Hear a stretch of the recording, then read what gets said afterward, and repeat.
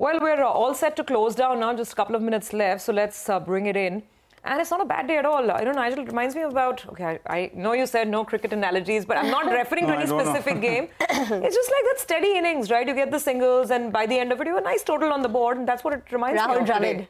I'm just not taking any names or teams. I just said cricket in general. Yeah, I mean, Rahul Dravid, a bit of heartbreak, right? Part of 2003 and 2023. But be that as it may, it's been that sort of a day, a steady kind of day, though the mid-cap index has underperformed after a while.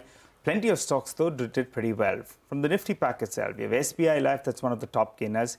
HDFC Life as well is doing pretty well. So both of them, they go home with the top honors of the day, up close to around 2.5% to around 3%. Adani Enterprises as well was up close to around 2%.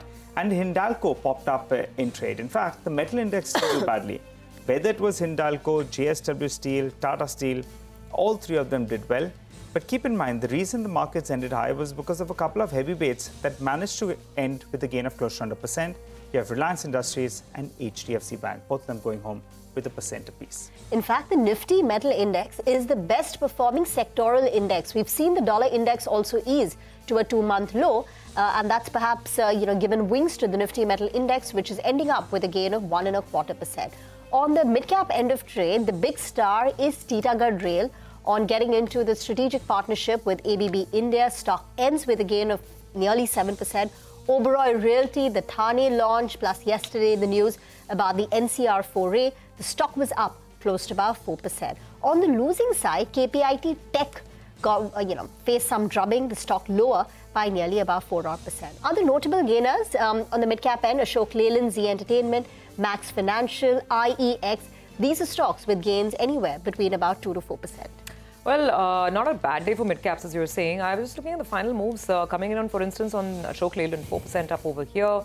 Kalyan Jewellers, 6.5%. RR Kabel, 8% on that stock. It's a recent listing. So, clearly people are looking around here and there. Hunasa, 5% by the time we're ending out. GE, TND, 3 to 4% higher. So, not a bad day for mid-caps, you'd have to say. A lot of individual selective stock action.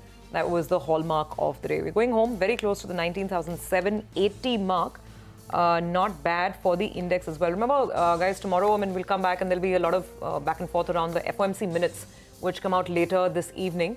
And the markets will hope that the recent cool-off on the bond yield side, at least that continues, because the US markets have provided a very nice sort of a platform for us to start the day on. And I suppose we'll hope that that only continues tomorrow. And NVIDIA's numbers, right? That'll be tracked very closely by the street because NASDAQ has had a 5-day winning streak. So if NVIDIA provides a good set of numbers, maybe the rally there continues. But the bell has gone, the markets have ended, so we're going to slip into a very short break, but we'll come back with more.